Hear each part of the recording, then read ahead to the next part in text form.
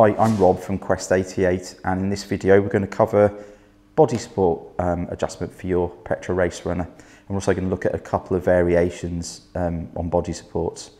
So the one we have in place on this race run at the moment, this is a medium race runner, and we have a size 1 polyurethane support, and this is distinguished by the fact that it has this U-shaped profile. And these sides here give users who haven't got a lot of upper body control kind of more lateral support. Together with the belt, it's kind of the most supportive body support that we do. I said they're flexible as well, so that each of them has an aluminium plate inside, so we can actually compress them a little bit to the user's trunk. And similarly, as the child grows, we can open up the sides and make it wider. We can have one size more closed than the other, so if we've got a child that's got kind of a windswept stance, we can accommodate that or compensate for that. So if we can imagine that we've got the user in place, we're going to fasten this Velcro support just to give them that sense of security. And each of these belts also has a webbing belt as an extra backup safety strap. In terms of adjusting the support, as we touched on in an earlier video, we've got two main components here. We've got a T-post which is connected to the body support, and then we've got the support post which has this 45-degree clamp. And with between these two posts and brackets, we can do quite a few adjustments on the body support. So let's just take the height first of all. This is on a 5mm Allen key adjustment here. We can bring the support up, we can take it down. Now, depending on the size of the frame that you have, we have a range of different posts.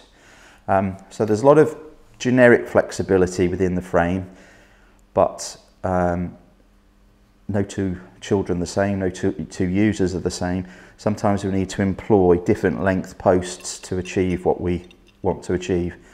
So at the moment I think we've got a 20cm post, we've got 30cm posts, and we've got tiny little posts.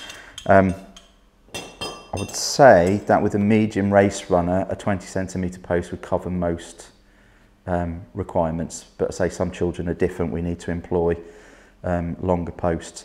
But this post basically dictates the ultimate height of the body support. The other adjustment we can do here, which is on this T-post, so again I'm just going to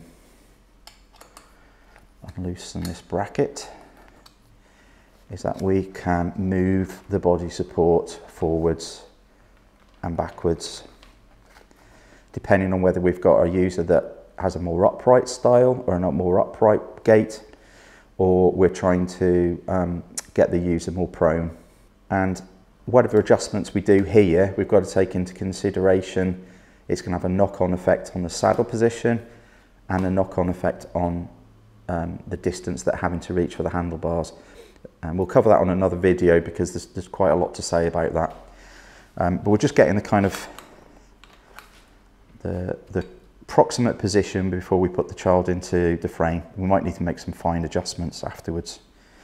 So at the moment, this bracket, which holds the T-post clamp, it enables that body support to float a little bit.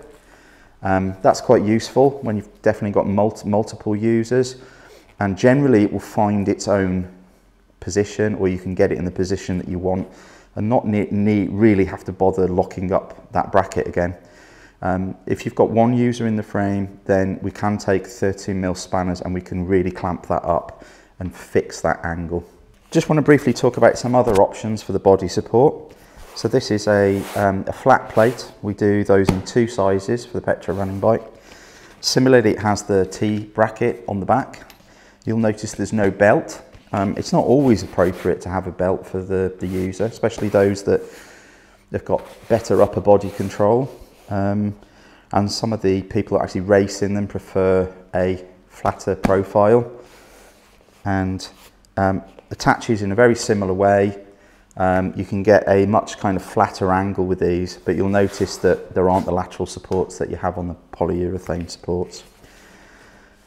You could also have the same flat support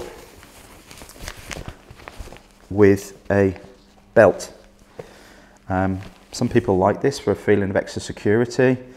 It's a kind of halfway house between just using the flat support and the U-shaped polyurethane support.